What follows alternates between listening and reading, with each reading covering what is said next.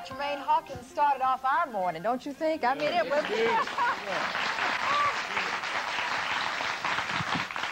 But that song crossed over. It's very big in the discos. Does that bother you at all that people are dancing to your music?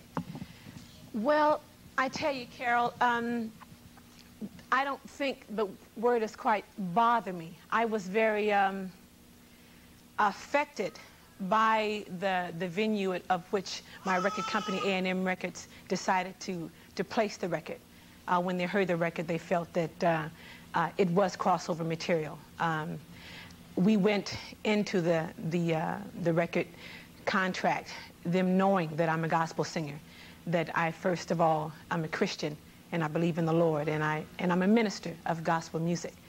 However, the song that was given to me by a friend of mine, Robert Wright, who was the producer and the writer of the song, felt that my market should be broadened, and that other people that wouldn't normally come to a gospel concert would get a chance to hear Tramaine also.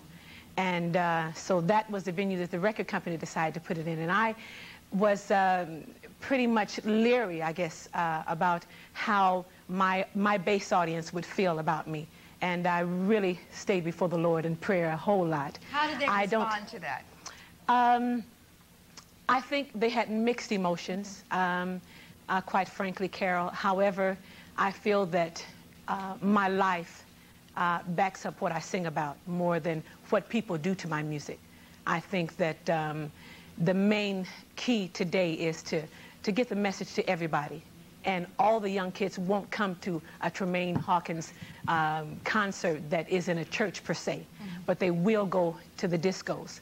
And my focus is to allow God to use me in whatever avenue he decides to. And if it happens to be disco and they dance, as long as they get the message, I think it's important. Your life, you've had some ups and downs here. You're on the up now, but yes, you've had some hard times, too. Oh, most certainly. Mostly with your music or your career? Were you dissatisfied with what was going on or what? Well, not so much with my career, mostly my personal life. I had a loss of child, a child that I really wanted. I went through a lot of marital problems. However, my life, as you say right now, is on the up because of my dedication to the Lord and knowing that He is the answer. He makes me happy, not in a child, not in a husband, not in a career. God is what makes you happy. And the life in Him is what's important. Do people say to you, Tramaine, you probably could make 10 times the money if you were to sing secular music, more or less? Does that bother you at all that that comes up? Does anyone ever ask you that, or make that statement to you?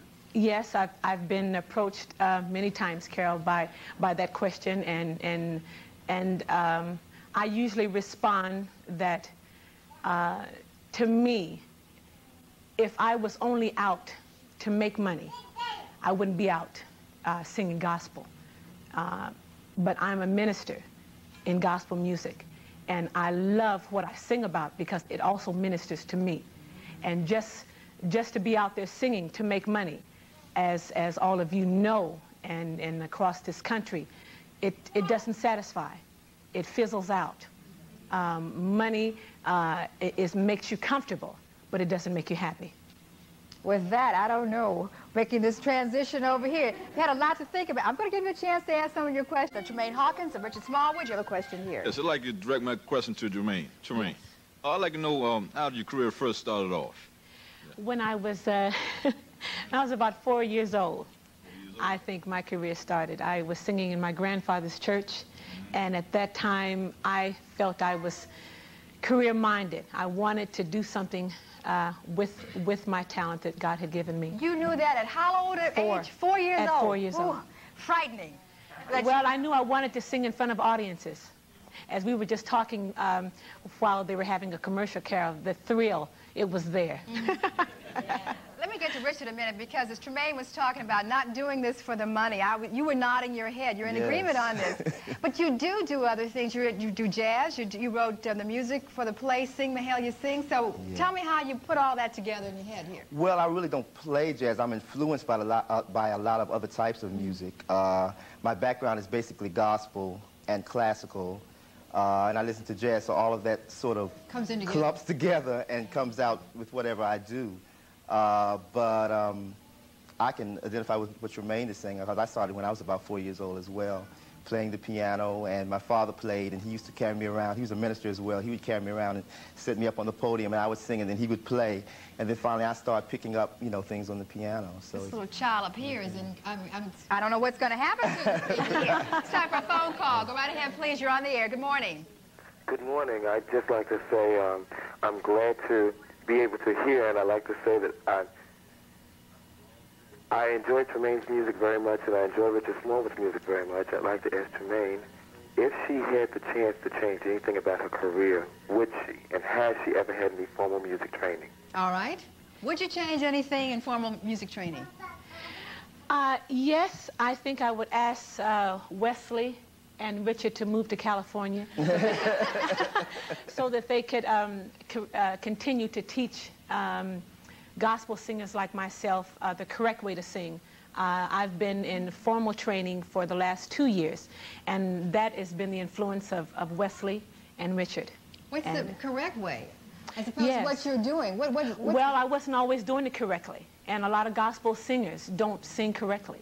They sing with the spirit and the enthusiasm and the understanding and all that, but not singing from their diaphragm, not knowing where the tones are and how much tone is in the back of the head and how placing the tone is. They don't know all this, and it's very important. That's right. I see. Yes. Very tragic. Yeah, I want to ask Tramaine if she was prepared to lose perhaps some of her gospel audience as a result of the crossover of this record and the upcoming ones. No, I'm not prepared to lose them, and the reason being is because the songs that will come about from Tramaine, the Tramaine that you're hearing now, she's no different from the one who sang "Going Up Yonder" and changed. And even though the music that surrounds my voice is a little different because it's geared to the young people, the single that will be released in the next 2 weeks is called Morning Time. It's called I Wake Up Singing Hallelujah in the Morning Time. And each song is going to get progressively more message. And I have on my album coming out, which is entitled, one of the songs Edwin wrote for me, Edwin Hawkins, my brother-in-law, The Search is Over.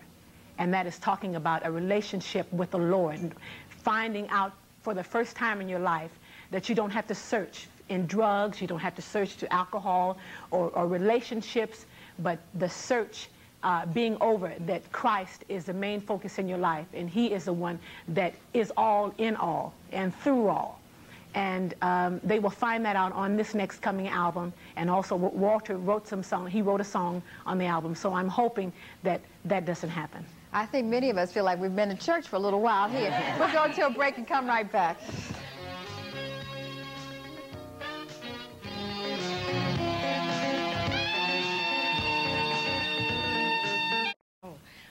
Richard, I've enjoyed your music because you're right here in D.C. where we are. And I've admired Tramaine so much. That's right.